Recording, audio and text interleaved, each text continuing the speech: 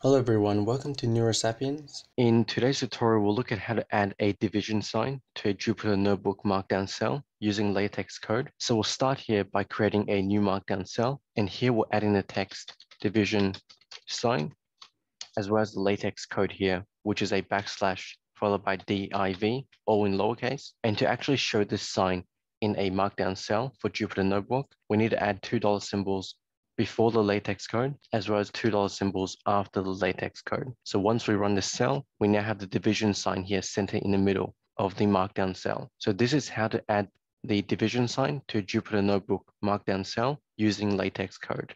If you found this tutorial helpful, please give it a thumbs up, subscribe and click the notification bell for weekly videos.